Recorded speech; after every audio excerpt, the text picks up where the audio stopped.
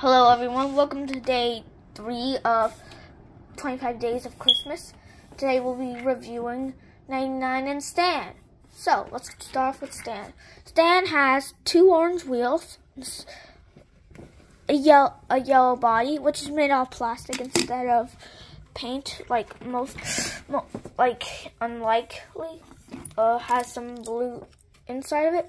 And the favorite thing I like about this is